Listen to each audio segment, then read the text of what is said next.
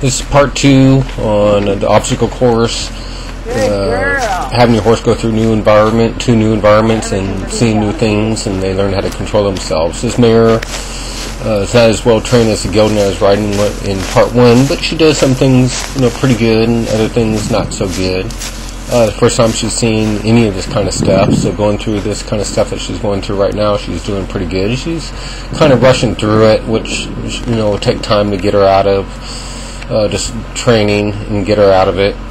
And then we're going to go back to the noodles here that are in the trees, and there she kind of wants to launch through it a little bit. She's going to try to launch through it again, but the more times I take her through it, the better she's going to get as time goes on. She's just going to get better and better. You can see her how she's trying to spin around and not want to do it. But in teaching your horses how to stay safe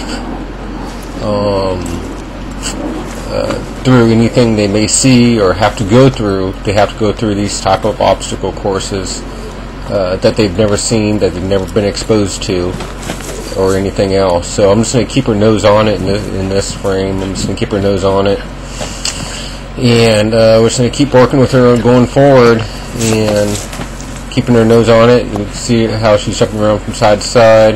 This is completely normal for any horse to do, and she'll go through it as she goes through it. She kind of launches through it again, so we're just going to keep having her go through it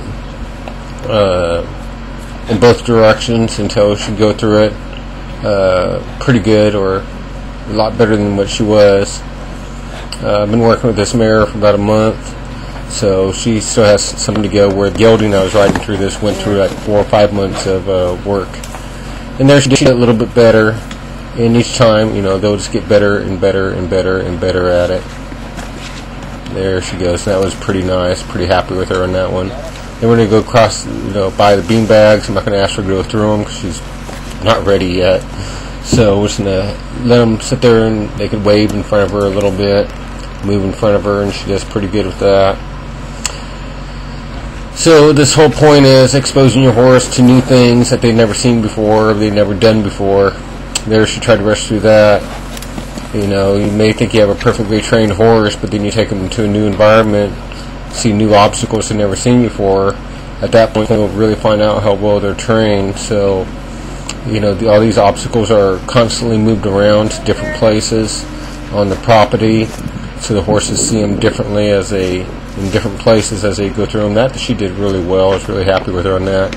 So here's the sheepskin where the gelding got really nervous of, but she did pretty good.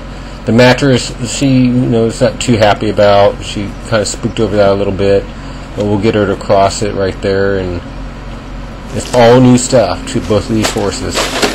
And then we're going to go through the cans, or the water bottles, and she did pretty good with that. So some of the things she's doing really well with. Other things she's not doing too good with. The monkeys on the trees, and you probably can't hear them, but some of it, they have a battery in them to where the monkeys are chirping or making monkey noises, and she did pretty good with that. Then we're going to go back through the mattresses again, a small mattress, a big mattress. So you want to expose your horse to as many things as you can possibly get them through, and take them through over and over and over, mixing things up each day that you work with them. So I hope you enjoyed the video. Subscribe to my YouTube page to see new videos as they come out. Here we're back to the monkey in the pool, plastic pool right there. You can see him, and he's making a lot of noise, and so I'm just going to keep her nose on it. If I keep their nose on it, then I'm teaching them how to control themselves when they become scared or afraid.